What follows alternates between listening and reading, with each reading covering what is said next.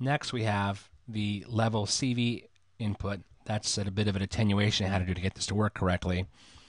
But and then direct out is to kill the audio, that DC, from being mixed into your song. So here's where the magic comes.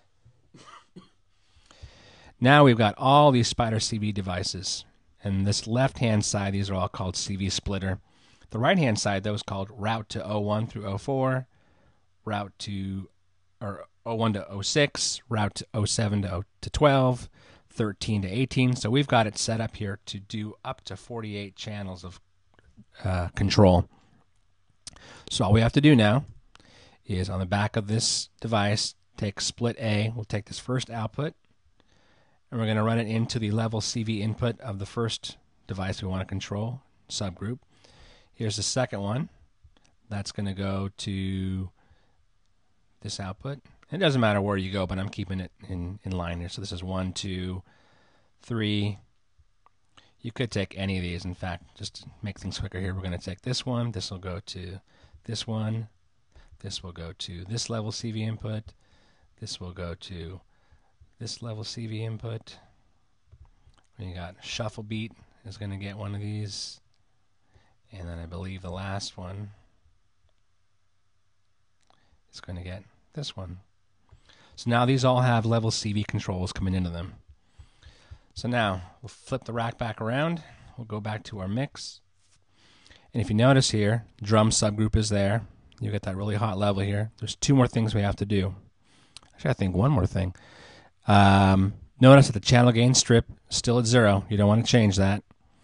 And all you got to do is engage this auxiliary 6 or auxiliary 8 send.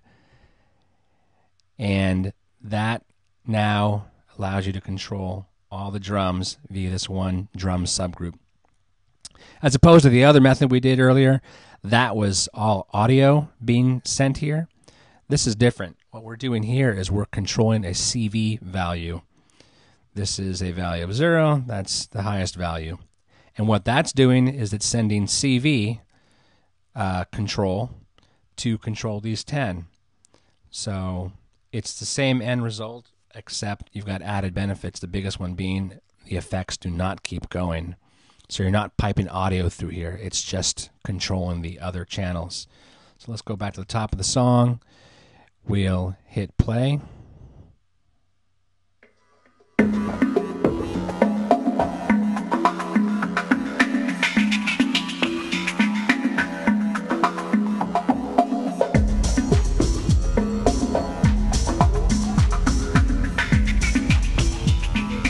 Now when we fade this,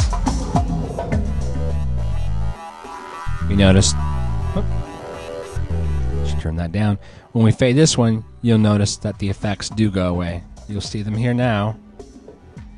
And when we drop this down, they do go away.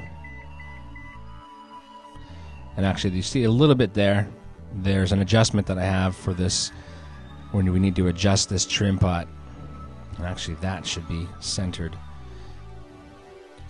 By default, that should be centered, and then we'll hear the song now, and it's like it was before in the other method. You need to turn this up.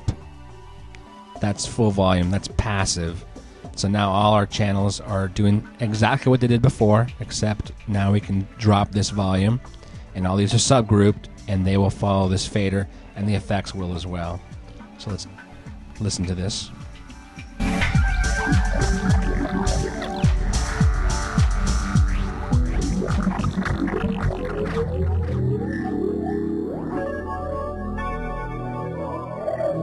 No effects.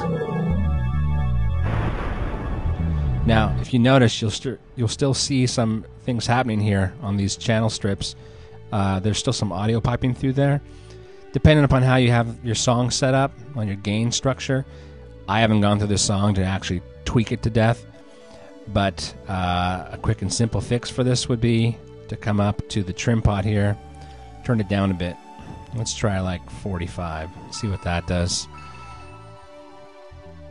And that's almost got them all gone. There's still these two that are showing some levels, so we can trim it down just a bit more. Let's see what 40 does. Yeah, that pretty much killed him. So let's bring this back up. We'll fade the drums back in, and let's hear how this works.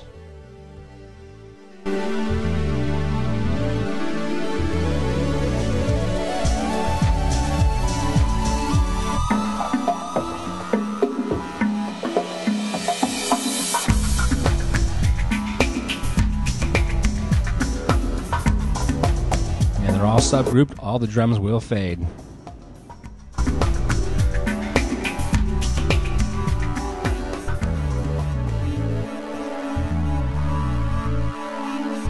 Another nice thing you can notice about this method is that the LEDs fade as well. In the other method, they do not.